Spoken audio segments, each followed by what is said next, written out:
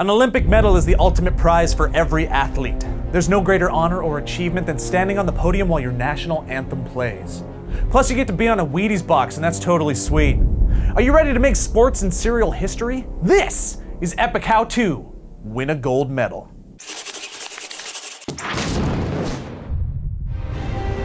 Epic How To.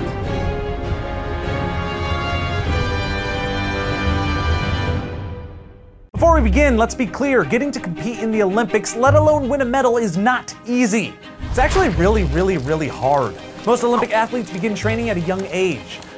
2008 gold medalist Shawn Johnson started gymnastic classes when she was just 3 years old. The training schedule of an Olympic athlete is long, grueling, and intense. Athletes often train 6 days a week for years on end with high-level coaches at private facilities away from their friends and family. And even then, only the best of the best stand a chance to qualify, let alone win the Olympics. No matter the sport, if you're not a great athlete with passion, dedication, and drive, you're not going to win an Olympic medal. Sorry.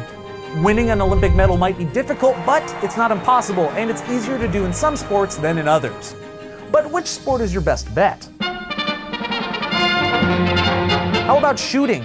In a recent ESPN article, it was ranked by pro athletes and staff writers as the least physically demanding of all the Olympic sports. It's also the sport in which the oldest Olympian, 72-year-old Oscar Swan, medaled.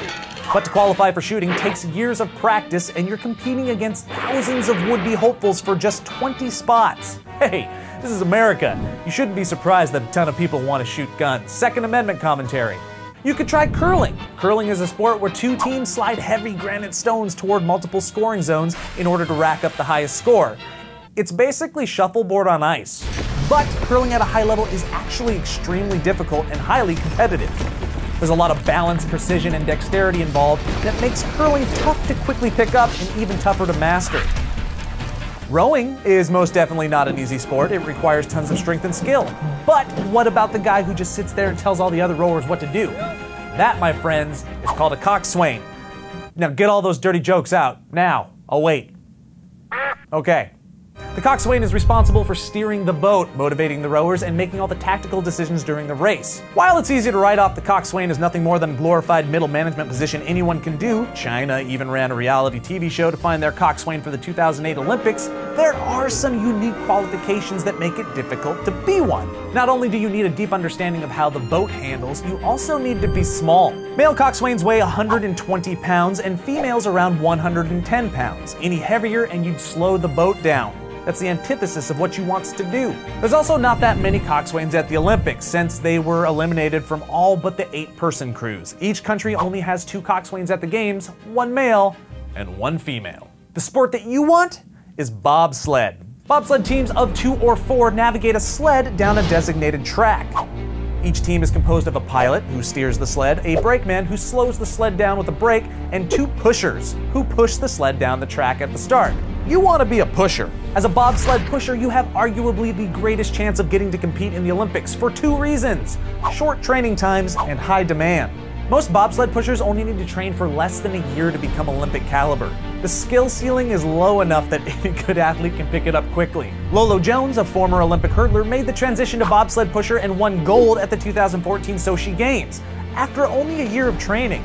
But Joe, that's an Olympic athlete becoming an Olympic athlete. Shut up, it's an example. Every single member of the gold-winning 2010 U.S. 4-man bobsledding team came from other sports. Lauren Williams was a former gold medalist in track and field, and she would go on to win a silver in bobsledding. She finished 3rd in the U.S. Push Championships, which was the 2nd time she ever tried pushing. Kurt Tomasevich, one of the 2010 team's pushers, acknowledged in an interview that being a bobsled pusher is just pushing the sled as fast as you can. Stuart McMillan, coach at the U.S. Bobsled and Skeleton Federation, said, "You can become a world-class push athlete literally within weeks."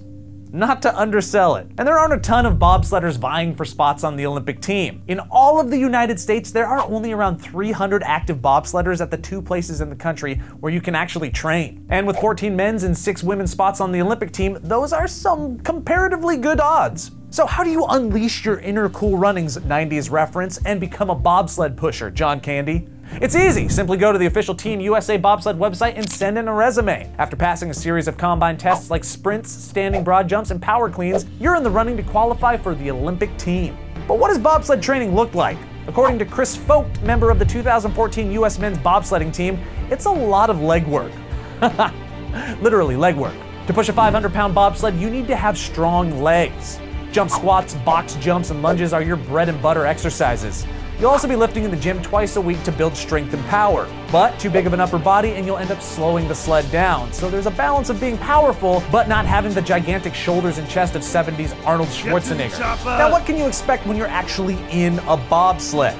Lolo Jones says, it's like being put in a metal garbage can and thrown off of Mount Everest.